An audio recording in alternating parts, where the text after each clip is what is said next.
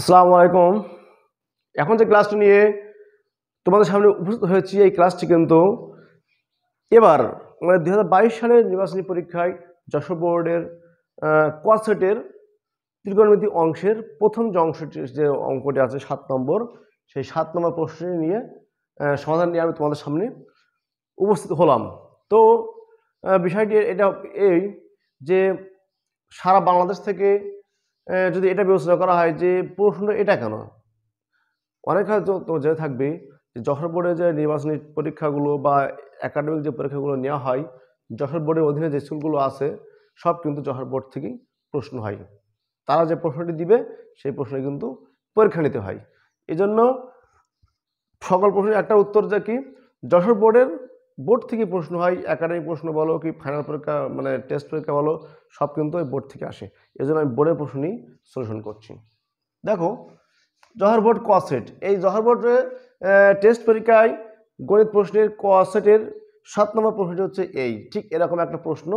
এই প্রশ্নটি মানে হুবহু এই প্রশ্নটি আর কি আমি এখন তোমাদেরকে ছলক করে দেখাবো। দেখো, এখানে প্রশ্নটি বলছে sine theta by 1 minus cos theta equal to M, আরটা বলছে 1 minus cos theta by sine theta equal to N, R P equal to caught theta. এরকম যদি হয়, ক বলেছে tan A equal to A by B হলে সেক square equal to কত, প্রমাণ করো যে এটা। আর এম ইকুয়াল টু 3p হলে থিটার মান নির্ণয় করো, যেখানে থিটা কি কোণ, সূক্ষ্ম কোণ। আচ্ছা, তাহলে দেখো ক নম্বর প্রশ্নটি কিভাবে আমরা উত্তর করব। ক নম্বর প্রশ্নটি, ক নম্বর যদি কিন্তু আমার আর উদ্দীপক লাগছে না, তাই না? দেখো, tan A equal to A by B হলে সেক স্কয়ার এ দিয়ে কিন্তু উপরে কোথাও কিছু নেই, এই জন্য আমার এটা কিন্তু সরাসরি উত্তর করতে হবে। যে দেওয়া আছে কি tan A equal to A by B, এটাকে আমি উভয় পক্ষকে স্কয়ার করবো, তাহলে কি হবে tan square A equal to A square by B square. Tan square A that means সূত্রটা কি হবে সেক square A minus 1 equal to A square ভাগ বি স্কয়ার, বা সেক স্কয়ার এ ইকুয়াল টু কি হবে এ square by B square, minus 1 পাশে গিয়ে plus 1 হবে, আর সেক স্কয়ার এ ইকুয়াল টু লসাগু করলে কি হবে এ স্কয়ার প্লাস বি স্কয়ার। হয়ে গেল। আমার কিন্তু সেক স্কয়ার এই কিন্তু বের করতে বলেছে, দেখেছো? সেক স্কয়ার এই কিন্তু আমার বের করতে বলেছে, আমি কিন্তু সেক স্কয়ার বের করে দিলাম। সেটা কি এ স্কয়ার প্লাস বি স্কয়ার ভাগ হচ্ছে বি স্কয়ার। এটাই হচ্ছে ক নম্বর প্রশ্নের উত্তর। খ নম্বরে কি বলতে দেখি আমরা। খ নম্বরে বলছে প্রমাণ করো যে M minus N equal to 2p। এখানে প্রমাণের কথা বলেছে, তাহলে আমি এখানে কি দেখো লেফট হ্যান্ড সাইড দিয়ে করতে পারি। Left hand side M minus N, M এর মানটা হচ্ছে কত সাইন থিটা বাই হচ্ছে 1 মাইনাস কস থিটা, এন এর মানটা হচ্ছে 1 মাইনাস কস থিটা ভাগ হচ্ছে সাইন থিটা। দেখো, এরকম আছে, আমার প্রমাণ করতে হবে কিন্তু কট, দ্যাট মিনস কি কস বাই সাইন। এটা ক্যালকুলেট করে আমাকে কিন্তু কট প্রমাণ করতে হবে, অথবা কস বাই সাইন, তার সাথে 2 আছে 2p, তার মানে 2 কট থিটা প্রমাণ করতে হবে। দেখো, অলরেডি এটা সাইন কজ আছে, এই জন্য আমাদেরকে কোনো বাড়তি কোনো চিন্তা করা লাগবে না। তোমরা এটা কিন্তু জেনে থাকবে যে ত্রিকোণমিতি অঙ্কে সমস্ত অঙ্কগুলোকে যদি আমি সাইন কজে কনভার্ট করতে পারি, তাহলে কিন্তু অঙ্ক একসময় মিলবেই অবশ্যই। এটা যেহেতু সাইন কজে আছে ট্রান্সফার করা, এই জন্য আমার তো এটাকে আবার মাতবাড়ি করে ট্রান্সফার কোনো প্রয়োজন নেই, চেঞ্জ করার কোনো দরকারই নেই। তাহলে কি করব, লসাগু। লসাগুটা কেমন হবে sine theta into 1 minus cos theta, যেহেতু কোনো মিল নাই। ওকে, 1 মাইনাস কস থিটা মিলে আছে নেই কোনটা সাইন, তাহলে সাইন আর সাইন গুণ করলে কি হবে সাইন স্কয়ার থিটা মাইনাস, দেখো সাইন থিটা মিলে যাচ্ছে, তাহলে এইটা এটা গুণ করলে কি হবে একই জিনিস যেহেতু, তাহলে 1 মাইনাস কস থিটা তার হোল স্কয়ার। এবার দেখো উপরে কিন্তু সাইন স্কয়ার থিটা আর এখানে 1 মাইনাস কস থিটা তার হোল স্কয়ার। এটা কিন্তু আমি এই সাইন স্কয়ারকে যদি ভাঙাই, তাহলে এর ভিতরে কিন্তু 1 মাইনাস কস স্কয়ার পেয়ে যাবো। অথবা কেউ যদি বলে না আমি এটাকে 1 মাইনাস সাইন মানে এ মাইনাস হোল স্কয়ার সূত্র ভাঙাবো, তাও হবে। কিন্তু আমি যদি এটা করি যে সাইন স্কয়ার সমান হচ্ছে 1 minus cos square theta minus 1 minus cos theta whole square, আর নিচে থাকছে কি sine theta into 1 minus cos theta. দেখো, এটাকে যদি আবার এ স্কয়ার মাইনাস বি স্কয়ার করা হয়, তাহলে কি হবে এ প্লাস বি ইন্টু এ মাইনাস বি মাইনাস এটা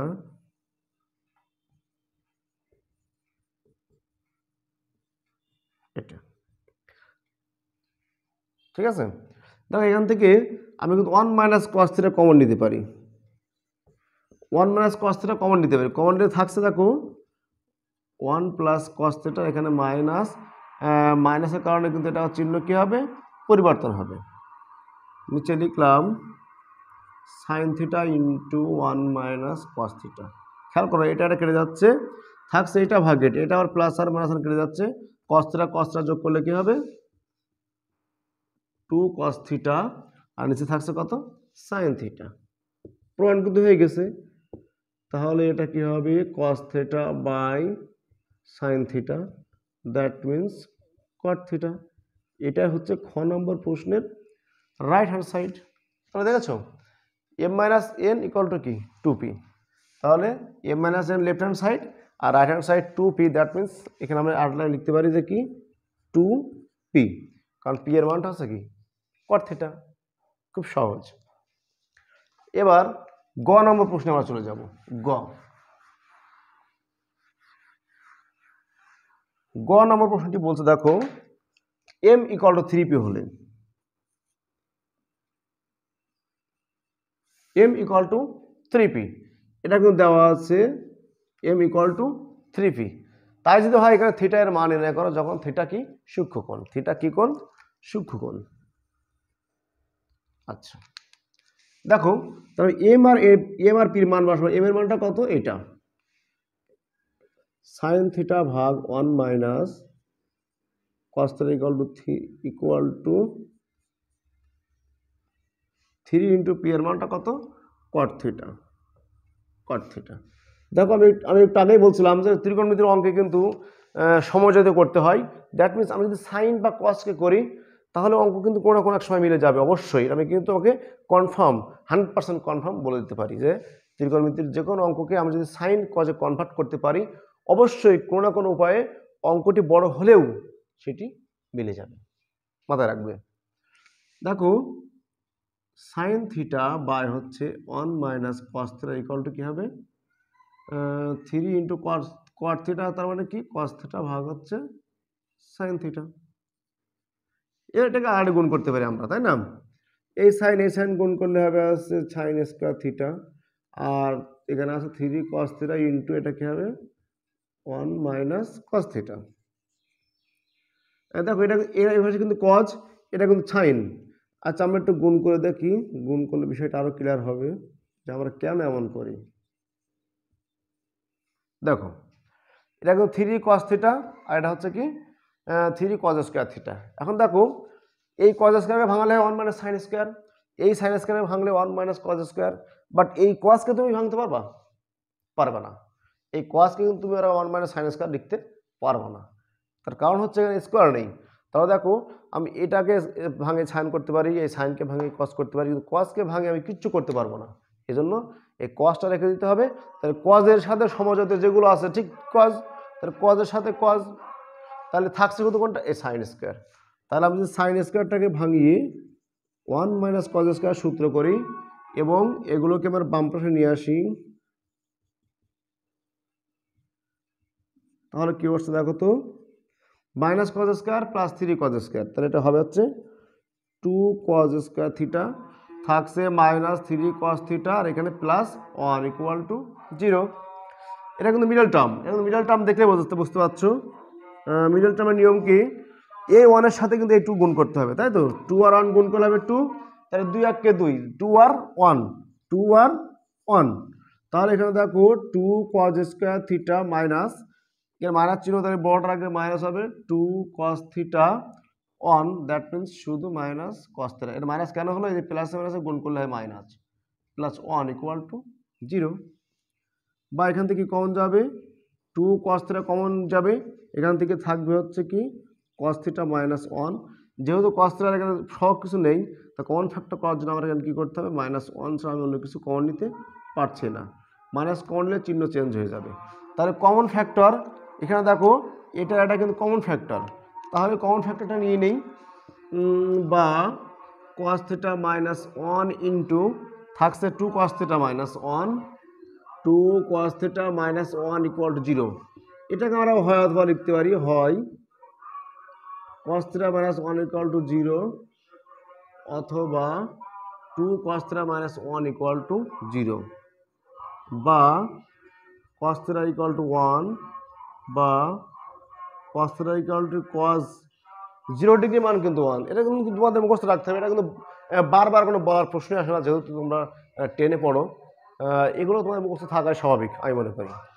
তাহলে এখানে দেখো অতএব থিটা ইকুয়াল টু কত আসছে 0 ডিগ্রি। এখানে কি আসবে 2 cos theta equal to 1, তাহলে এখানে আসবে cos theta equal to 1/2 বা cos কত ডিগ্রি মান 1/2। তোমাকে জানতে হবে, এটা কিন্তু অবশ্যই তোমাকে জানতে হবে cos কত ডিগ্রি মান 1/2। cos 60 ডিগ্রির মান হচ্ছে 1/2, কারণ sin 3 ডিগ্রি মান যদি 1/2 হয় তাহলে এটা কোনো চেঞ্জ হয়, তাহলে sin cos 60 ডিগ্রি মান হচ্ছে 1/2। তাহলে এখানে কিন্তু আসছে থিটা ইকুয়াল টু কত ডিগ্রি 60 ডিগ্রি। এবার দেখো আমি কিন্তু থিটার মান পেয়ে গেছি, একটা পেয়েছি হচ্ছে 0 ডিগ্রি আর একটা পেয়েছি 60 ডিগ্রি, কিন্তু এখানে থিটার মানটা আবার বলেছে কি, কন্ডিশনটা কি বলেছে, থিটা সূক্ষ্মকোণ। তাহলে সূক্ষ্মকোণটা আবার কি, সূক্ষ্মকোণটা হচ্ছে 0 ডিগ্রি থেকে বড় আবার 90 ডিগ্রি থেকে ছোট কোণটাকে বলা হয় সূক্ষ্মকোণ। তাহলে এই কন্ডিশনের ভিতরে কিন্তু এই যে 0 ডিগ্রি আমার গ্রহণযোগ্য না, এই কন্ডিশনে কিন্তু 0 ডিগ্রি কি হবে না, গ্রহণযোগ্য হবে না। তাহলে গ্রহণযোগ্য কোনটা হবে, থিটা ইকুয়াল টু 60 ডিগ্রি। তাহলে এটা হচ্ছে আমার উত্তর। থিটার মান বের করো, থিটা 60 ডিগ্রি বের করে ফেললাম। সো মাই স্টুডেন্টস, অঙ্ক কিন্তু খুবই সহজ। আর তোমাদের এই যে বোর্ড পরীক্ষায় যে প্রশ্নগুলি পড়ে থাকে এগুলো কিন্তু একটু সহজই হয় সাধারণত, কিন্তু হালকা একটু মার পেচের কারণে তোমাদের কাছে বিষয়টা অনেক কঠিন মনে হয়।